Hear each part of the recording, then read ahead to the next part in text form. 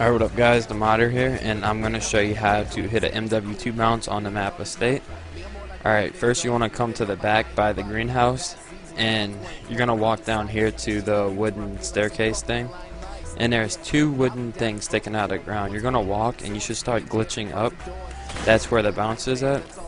So now you're going to come up here, and you're going to line up with that, the glitchy spot, and you should just sprint off and you should hit the bounce. That's it.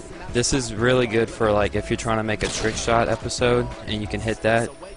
So yeah, thumbs up the video, comment, and favorite so get so more people can find it.